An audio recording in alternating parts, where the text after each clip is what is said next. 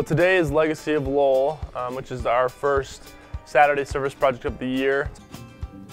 We're gardening here at Glendale Middle School. It's a giant service event for everybody at the University of Utah to all come back and serve the Utah community together.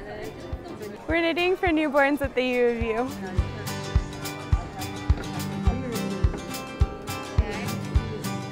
We're here sewing for Kenya Keys.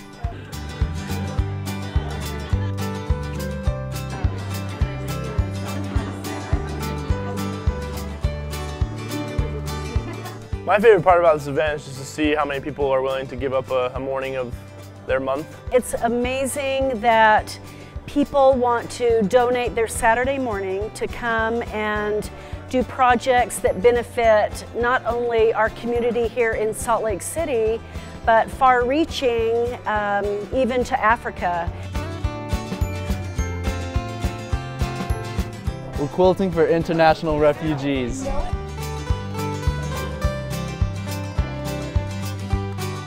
We're making totes for children in Haiti.